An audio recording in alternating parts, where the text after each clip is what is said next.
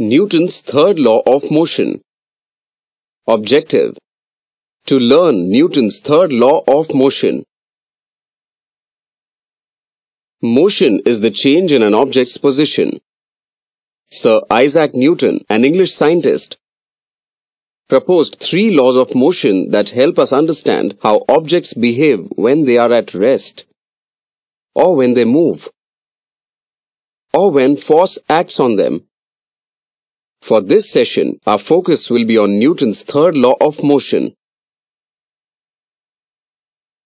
Newton's third law states that for every force, there will always be an equal and opposite force.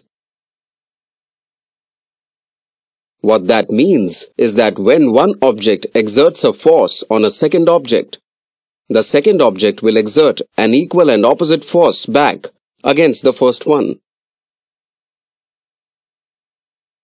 Let's look at this law in action so that we can better understand it. Let's consider 2 tennis balls sitting on the table. One ball on one end of the table and the other one at the other end. If you and your friend use the exact same amount of force and push both balls towards one another, they will roll across the table, striking one another. After they collide, the balls will bounce off one another and move in opposite directions with the same speed.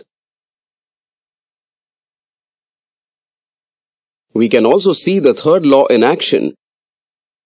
If we were to throw one of these balls against a wall, the ball will exert a force on the wall, and the wall will also exert an equal force against the ball.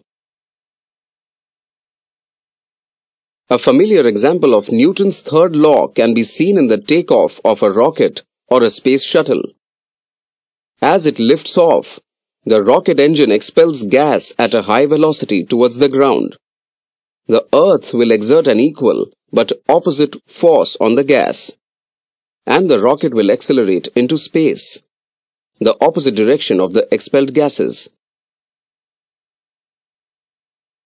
The flight of birds across the sky and the rowing of a boat in a lake are all examples of Newton's third law of motion put into practice.